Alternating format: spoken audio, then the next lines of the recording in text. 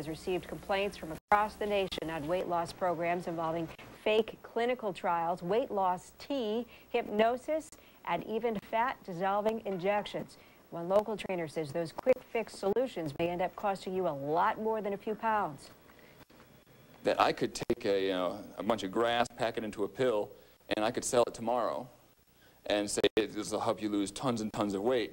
And I can get your money, and if I close down business real fast and hightail out of here, it's going to be tough for you to track down your money ever again. And so there's a lot of companies out there that kind of have taken advantage of people that way. Burnett says the true way to lose weight is a sensible diet and exercise.